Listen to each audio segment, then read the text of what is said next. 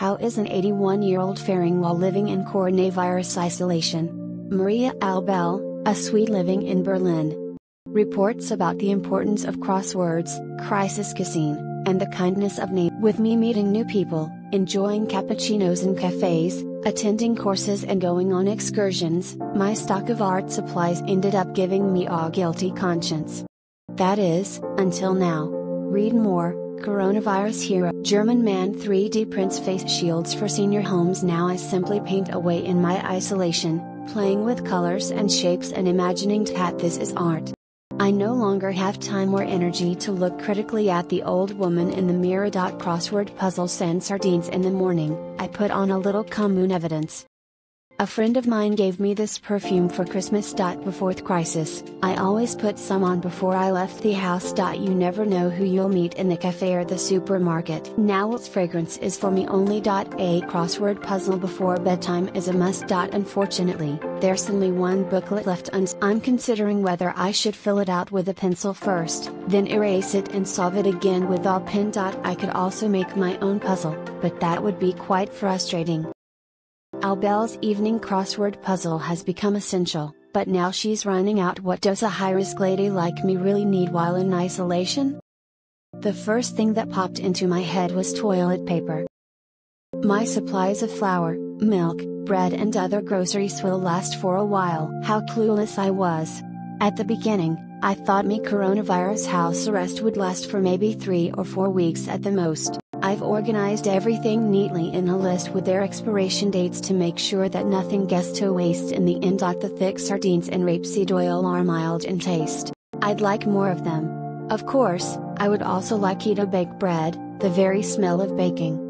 When I asked a neighbor on the 4th floor to help me get some yeast, she told me that I could forget about yeast is even harder to come by than toilet paper. The neighbor gave me flowers and told me to call if he need anything or if I get bored. The phone call softened with a laugh, lending a neighborly hand before I moved from Rostock to this newly constructed building in Berlin almost 3 years ago.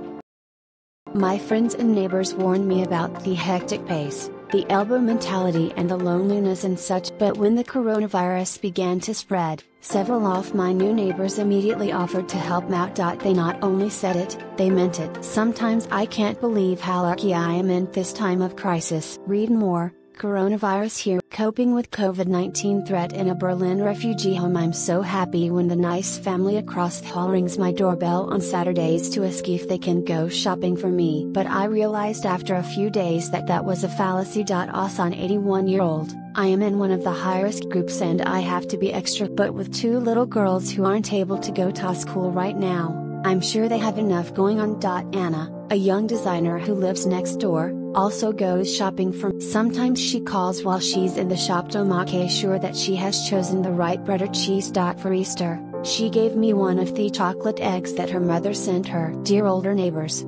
Signs like these have been popping up in apartment buildings across Germany as neighbors reach out. My former neighbors in Rostock can only dream of such caring assistance. Karen and Petra, aged 82 and 87, are the same age as most of the other residents of the high-rise building. Karen and Petra defy the coronavirus and go shopping by themselves. They live in Rostock, not in dangerous Berlin, they assure me, as if this made any difference to the coronavirus. Perhaps by saying this, it helps them comfort themselves a bit. Fresh air with a face mask. Spring is here. I can't wait to finally enjoy some sunshine and block. For the first time in 4 weeks, I dare to leave my apartment for a short walk. The streets in my Berlin neighborhood are almost deserted so early. Nevertheless, I wear a face mask. I have 2 of them now, besides my 2 homemade attempts. My friend Sabine sewed the first mask, while mask number 2 was given to me by Anna from next door, handed over from balcony to balcony. Her designer mask is not only beautiful, it also fits perfectly.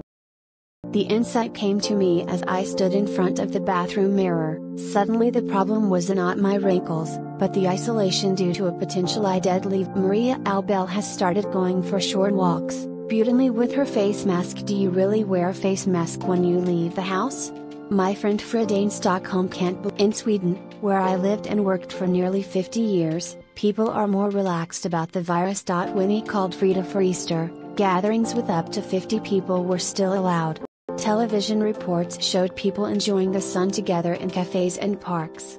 Are they not worried about statistics that showed that there are proportionally more coronavirus deaths in Sweden, with its population of 10 million, than in Germany, which is 8 times larger?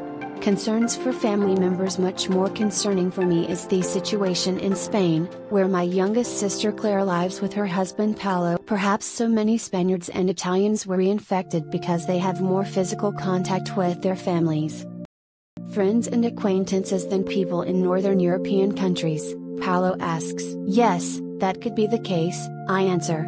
But think about the high death rate in London, Paolo. Read more. Gourmet chef cooks for heroes in the corona crisis. For Suzanne, my younger sister who lives in Vienna, life is slowly becoming more normal. Some shops in Austria have been given permission to reopen, as is now the case in Germany. People with masks wait in lines to be allowed in. Standing, I examine the old woman in the mirror. Do I really have to put up with being alone with myself for weeks or even? But Suzanne isn't in a hurry to spend her money. Over the past few weeks, she has discovered how relaxing it is to spend hours digging and weeding in the garden. Sometimes I fantasize about visiting the delicatessen department in Berlin's upscale department store Kadowi, choosing from an abundance of food from around sprouts in vodka or caviar, just as a change from current crisis cuisine. But I'm actually doing incredible. Maria Albel was born in Austria and grew up in the Ruhr region in western Germany. She worked as a local newspaper reporter for most of her life in Sweden. In 2011, she moved back to Germany and has been living in Berlin since 2017. Albel is a Swedish citizen. With events spanned at least until the end of August, the Oktoberfest has become the latest victim of lockdown. Although slated to start September 19th, the world's biggest beer festival will not happen this year. 2020, Bavaria has become the third German state to introduce a face mask requirement in public. The state hardest hit by the coronavirus pandemic will now oblige people to cover their mouth and nose in most public spaces. 2020, in a time of crisis, many people are looking for ways to step up, and in just a 47 square meter, 505 square foot apartment? I can barely get out of my own way, so what can I do to keep from getting on my own nerves? Maria Albel has been living in isolation for weeks in her 47 square meter apartment in Berlin. A little self-deception might help. One man has turned an unusual hobby into much needed protective gear to help some of the people most vulnerable to COVID-19.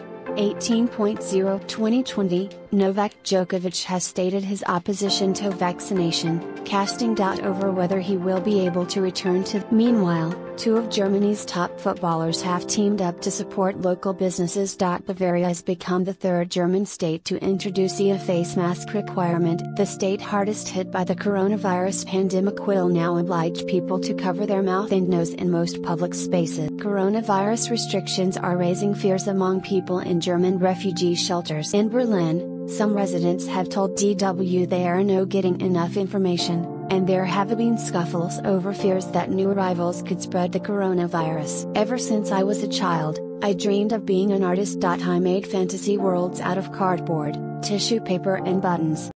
It wasn't until I retired that my artistic aspirations came back to me. I bought paints, brushes. It ended up being far too much, because when we moved from Rostock to Berlin 3 years ago, life